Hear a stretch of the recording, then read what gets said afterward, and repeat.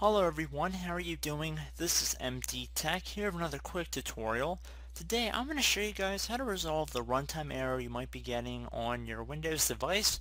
And basically this runtime error would pretty much encompass the message that there is a certain application that might have requested runtime to terminate in an unusual way, and you might be prompted to contact the application support team for more information. And there's a very good chance that doesn't really help you much at all, and that is probably how you ended up on this video. So in this brief tutorial, I'll be showing you guys a very common and easy fix on how to hopefully resolve most runtime errors associated like this. So we're going to jump right into it, and we're going to start by heading over and right-clicking on the Start button.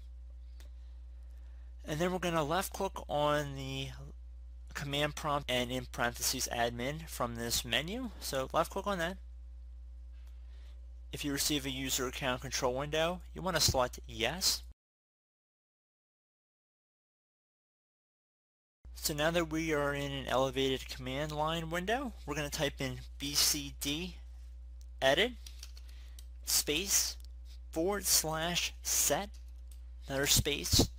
Now type in increase and then type user VA space 2800, so 2800. So again, this should read out bcd edit space / set space increase user VA, another space 2800, and then you want to hit enter on your keyboard, and you can see the operation has been completed successfully. So this should be pretty straightforward. Hopefully it worked for you guys. At this point, I'd recommend closing out of our command prompt here, restart your computer, and try and run whatever application you were receiving this error with, and more than likely your issue has been resolved. So I hope this brief tutorial helped you guys out, and I will catch you in the next video. Goodbye.